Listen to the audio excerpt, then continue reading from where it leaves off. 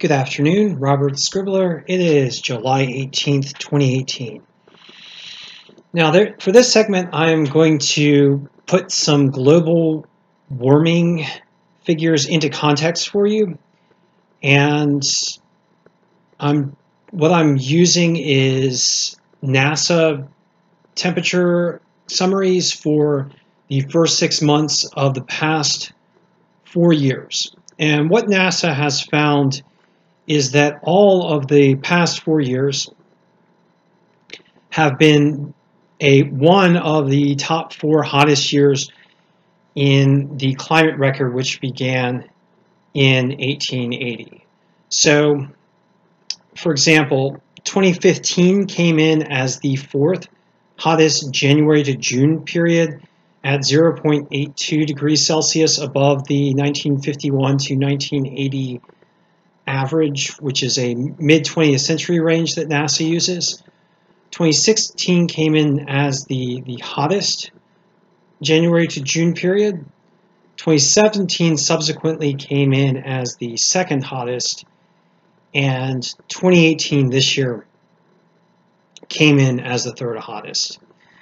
Now, warming is, something that you look at in the context of long-term trends, and ever since the 1880s, global temperatures have been rising, with recent recent records set decade after decade for warmest years. But when you're looking at a potential for serious and a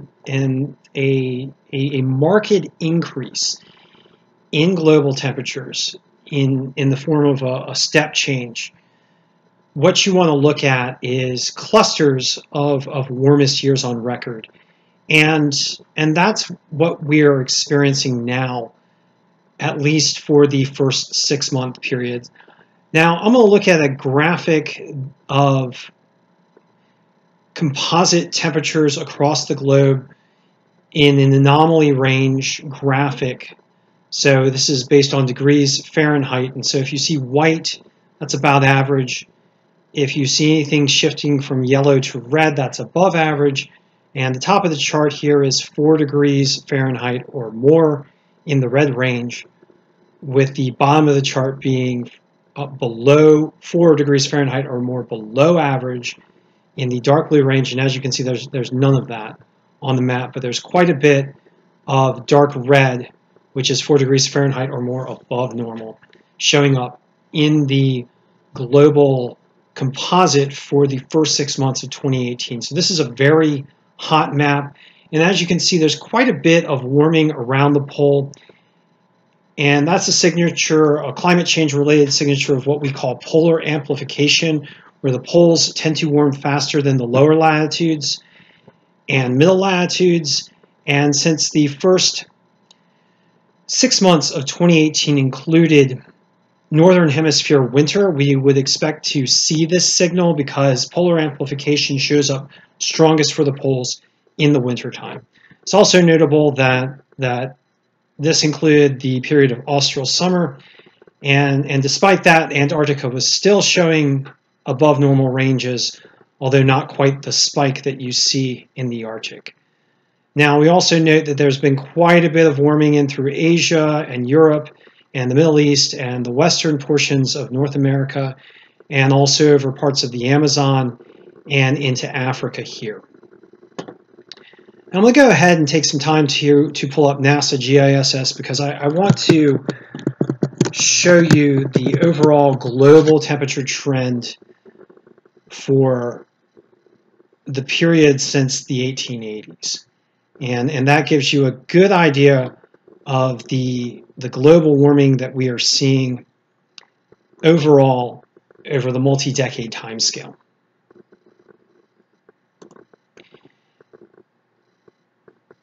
And here we go. So this is the present NASA graph, and as you can see, temperatures in the 1880s and the early 20th century were somewhat flat. There was no marked rise in global atmospheric temperatures from the 1880s through the 1930s, but then we began to see atmospheric temperatures rise as atmospheric greenhouse gases skyrocketed following the mass burning of fossil fuels primarily. And the present 4-year time period here is a large outlier from the global trend in which we see a very rapid temperature spike, which is a long and swift elevation of global temperatures in the graph. Now, going back to these composite images provided by NASA, these composite global temperature anomaly images, I just want to say that for 2018, we can expect a potential for increased warming through the end of the year because NOAA is predicting an El Nino event to begin to settle into the equatorial Pacific zones. And this El Nino event is on the warm side of natural variability. And when you overlay warm natural variability with the greater forcing caused by increasing greenhouse gases in the Earth's atmosphere, you tend to get a warmer temperature spike.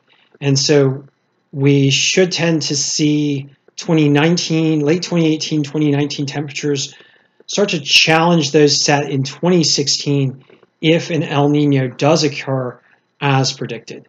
Now, I just want to put some of these temperature anomalies in context with the 1880s average.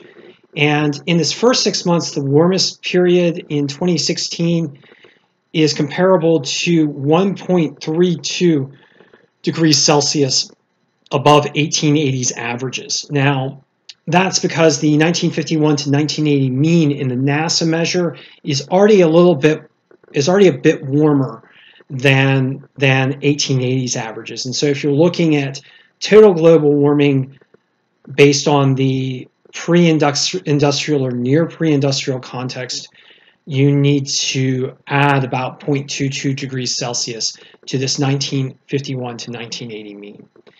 And that's what we're looking at now. If you're looking at global averages, 2016 was about 1.22 degrees Celsius warmer than the 1880s averages. And that was the peak year. That's the warmest year on record.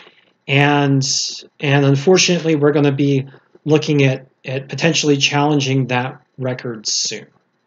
Thank you for joining me, and I'll be chatting with you soon.